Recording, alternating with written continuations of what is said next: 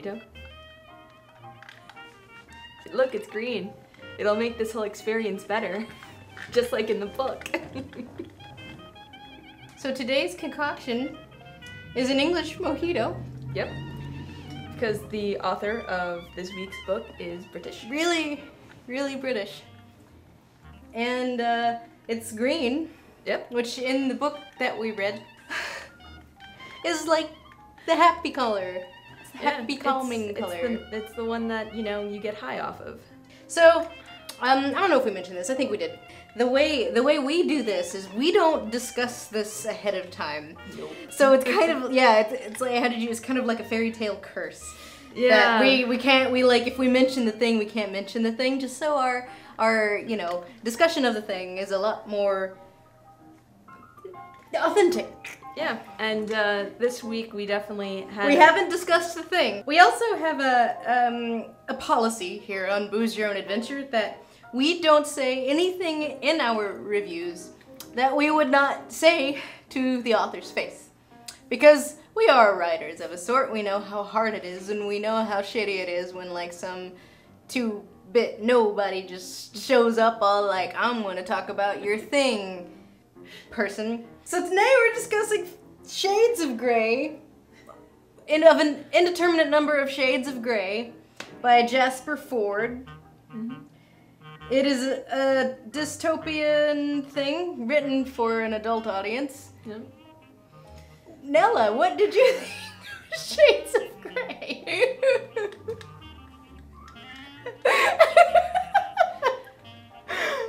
I liked it. Wait, hear me out! I don't like the movie Brazil that much. Mm-hmm. This felt like Brazil. I liked it better than Brazil.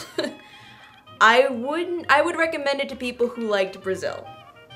I'd read the sequels, but it was definitely a book that meandered a lot throughout its world building, and the last quarter of the book decided, oh right, we've built up this world, let's get to what's actually wrong with it and why our character should care. Also, I'm sure we're gonna talk about female character. female character. This made me never want to read another book again. The thing I hated about it was the process of reading the words. On a concept level, if someone had described it to me, I'd be like, okay, that's a book. Mm-hmm. But as I was reading it, I derived no enjoyment from it. It felt like I couldn't remember why I enjoyed reading. Period. Wow. I'm sure Mr. Fforde is a lovely person. Let's start with the shtick, which is in this dystopian world, which takes place about 500 years after what would be our civilization. We never find out there's something that happened, or right? we haven't found out yet, because this is what I hated. It's a trilogy. I just wanted a book that ended, and it's about the halfway point. I was like, there's no way we can resolve this all in one book. Surely, oh no, is it? And then in the last 20 pages, as it rushed to the end, I was like, oh god, here it comes. Sequel! Be sure to read more in the next book. But talking about the shtick of the book, that in this dystopian future, society is based on people's perceptions of color. So you are a color. You can only see one natural color, and then synthetic color is used to great extent. When I was in high school, I read Brave New World, and I liked it. This was like, if Brave New World didn't have a point, or it did have a point, but the point was like less sophisticated than we get in young adult dystopias. Well, because it's a point that's been done. Yeah, and I was like, every time it would like, I mean, it has a very glib sense of humor, so we can kind of sidestep that criticism, I guess, sort of, but it still had that underlying tone of, like, conformity bad, and it's like... This came out in 2009. This is a little old, you guys.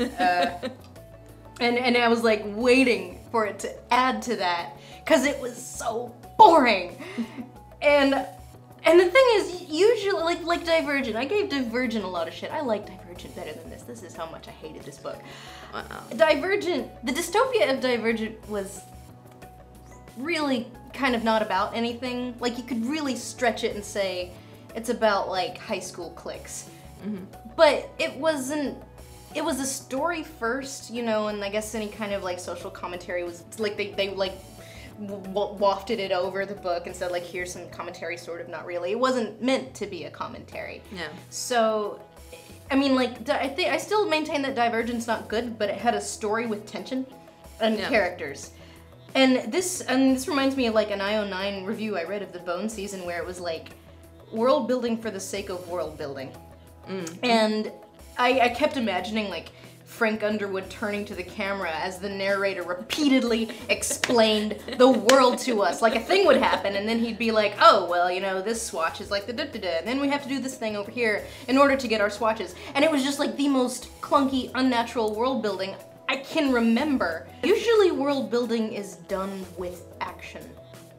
Usually world building is done with a thing that happens, not the narrator constantly over and over to the point of, like, is this a parody? It felt so British.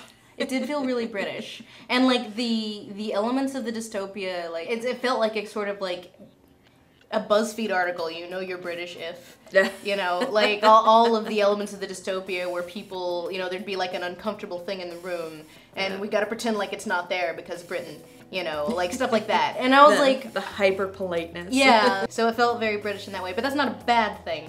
The world building and the way it was done I thought was a bad thing, because it was not, I mean, it's sort of like show don't tell. It was so telly.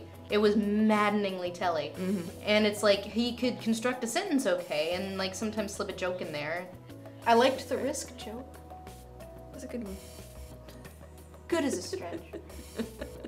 And the second the main love interest shows up, I was like, uh-oh. We got a strong female character on our hands. She threatened to punch me. I dig that. With that nose she has. Dat nose. She hits people. Yeah. She's not a nice person. Filter. Threatens him constantly. And he's charmed by this, as men are wont to do. I mean, every fucking sentence of this godforsaken character, I kept envisioning, like, the Kate Beaton strong female character. I don't need no man. There's just something about this incredibly weak male lead. Oh my god, he was such an incredibly weak male lead. I mean, this was like why I hated American Gods. There was no driving tension. He doesn't want anything. And, I mean, you're just like, you're reading a book with no driving tension. It's all about, he just wants to actually win the other girl back at home.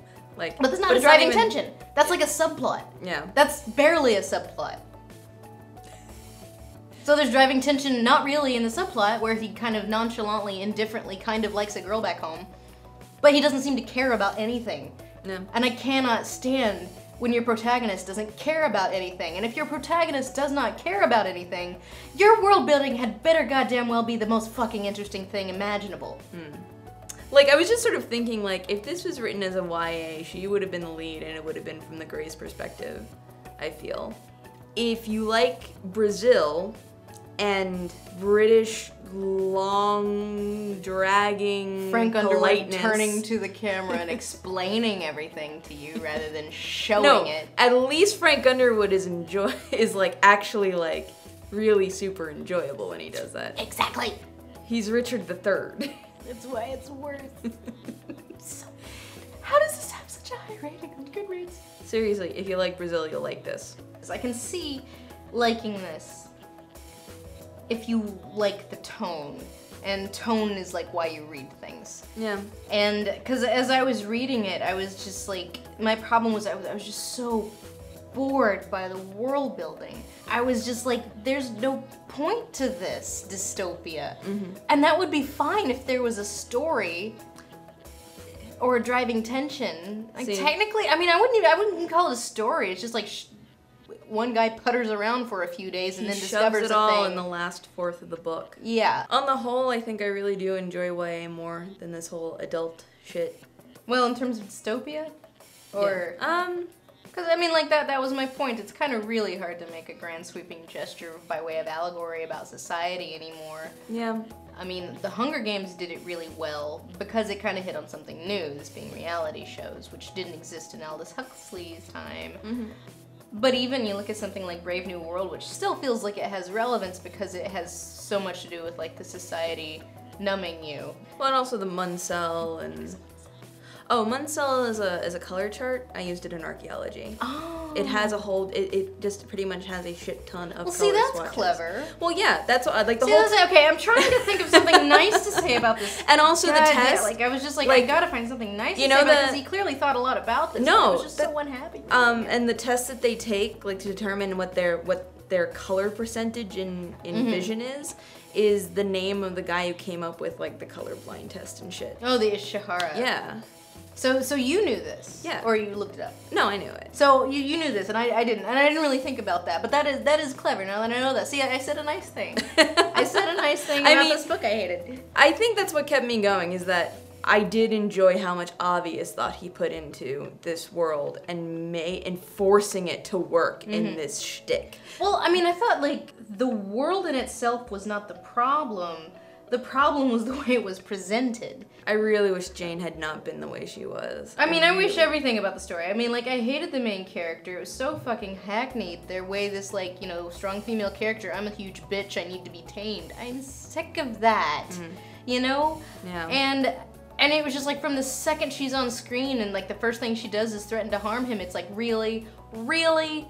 Yeah. You've written how many books? And we're going here? How fucking hackneyed is that? And it's sexist as shit, you know? We're taming the shrew again. We should be past this. I mean, that would be fine if she was an interesting and well-rounded character, but she's not. And obviously some people will disagree, and that's fine. But a compelling narrative is generally, and like you look at Dexter and Game of Thrones and Breaking Bad, and it's like, compelling character is not someone who is good. A compelling character is a driven character. Yeah. And I hold to this. I that's why I like Game of Thrones. Everybody is very driven. Yeah. You know, and they're all differently driven, and that's what makes it interesting. Like in this book, there was like no single character that was driven. And in YA, you tend to be very driven because it's like teenagers, and they want, you know, they want to find their place in society. They want to do the thing. They want to be the king, you know, whatever. I thought Jane was driven, like hackneyed though she was, and like one-dimensional, and That but is she true. was driven. But also there was a sense that she didn't appreciate the danger she was in, because she's the lowest class of. She's a gray. They're pretty much the slave class. Like, she's constantly pissing everyone off. Because she is the Kate Beatonian strong female character. Everyone's always talking about how they can't wait till like they can throw her out to be rebooted, like, which is a thing in this world, which, you know, ends up being something else. But she has no concept of, because she's got it all figured out. So she has no fear of what they can throw at her. So there's no tension for her. So for her, there's no tension. So it's like even though she's driven, there's no stakes. Like I said, I liked it. I didn't want to gorge my eyes out afterwards. I went, that was all right. I can't, like, it's like sort of like one of those things where I kept thinking, like, I guess he's not bad at writing. I am curious to check out his other everything series. I like about stories is absent. I mean, I'm interested in checking out his other series, which is like a New War fairy tale thing going on, or nursery rhyme thing. But I'll do that on my own. So next episode, I'm gonna stop saying next week because obviously we can't keep to a schedule. Hey, you know, bro, we busy. What are you gonna do? Them full-time jobs. Yeah. So next episode, we're gonna be discussing the outline for Viridian Saga Book 2, but the next book thing. So we're gonna be doing something special. Episode after next, we're actually gonna have a guest author who is for realsies published author. Not that you self-published or not really. Wait, no. Yeah. She went through the agony of, you know, the industry, and that is her name is also Lindsay, and she wrote a book called The Art of Wishing, which is YA, thank Christ, paranormal romance type thing, and it is I'm told it's about genies. So I'm gonna do that one with Lisa. Lisa's gonna be filling in for Nella. Yep. And after that, yes, we will read the goddamn Kardashian sister YA novel, and that is how I will punish you. And also down the pipe, I have an ARC of John Scalzi's new book, so we will probably When I touch it. go ahead and yeah, he signed it for me. See, wait, Aww, I got I got a signature from that thing that you didn't get to go to. Ooh, it has to do with highly contagious viruses. This is right up my alley. But we're gonna try something new after we do The Art of Wishing, which will be the next review, and of course the Kendall and Kylie Jenner book. What was it? Rebels, City of Indra, the story of, like, it has 2 colons. And then we're going to actually review a thing that has not come out yet. So we're gonna review a thing before it comes out. Exciting. Like the real, like like actual book like reviewers. actual critics. It's exciting. So yeah. So I hope you enjoyed my suffering, because I'm gonna enjoy yours. Till the next time.